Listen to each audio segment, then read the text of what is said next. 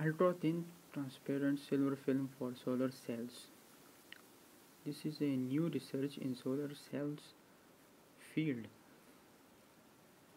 In this research, a new fabrication process for transparent ultra thin silver film has been developed by researchers at Ruhr University Bochum and the University of Wuppertal.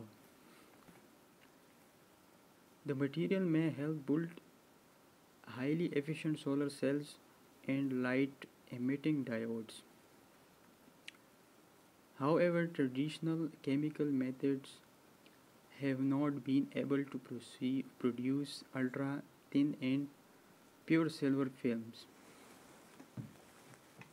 A team headed by Professor Anjana Devi and Niels Boysen from the Bochum based research group in organic material chemistry, in collaboration with the group of Professor Thomas Riedel from the chair of electronic devices in Wuppertal. Precursors for the fabrication of ultra thin silver films are highly sensitive to air and light, explained Niels Boysen. The silver precursors can be stabilized with fluorine, phosphorus, or oxygen.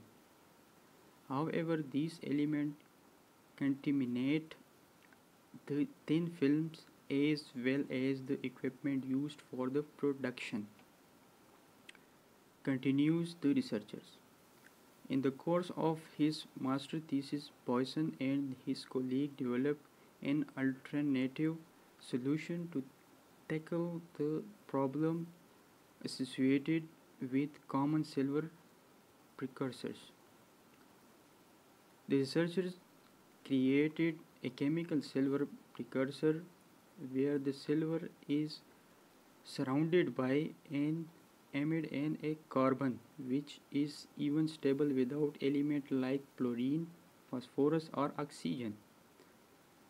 They demonstrate that a silver thin film can be applied to an electrode with the new precursors by atomic layer deposition. In the process, the gaseous precursors is transported to the electrode and a silver film is deposited there as a layer with a thickness of merely a few atoms. Because it is so thin, the silver film is transparent.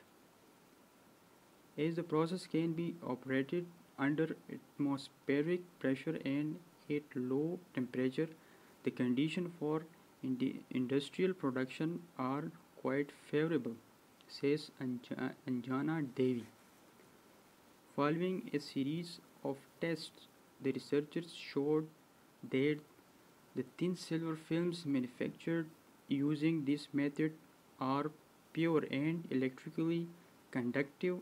As far as process technology is concerned, the successful synthesis of the new precursors paves the way for the development of ultra thin silver films, concludes Thomas Riedel. It constitutes a first step toward the production of novel electrodes for highly efficient solar cells and lights. The collaboration between the chemists from Bochum and the engineers from Wuppertal was the key to success, stresses Anjana Devi. Thanks to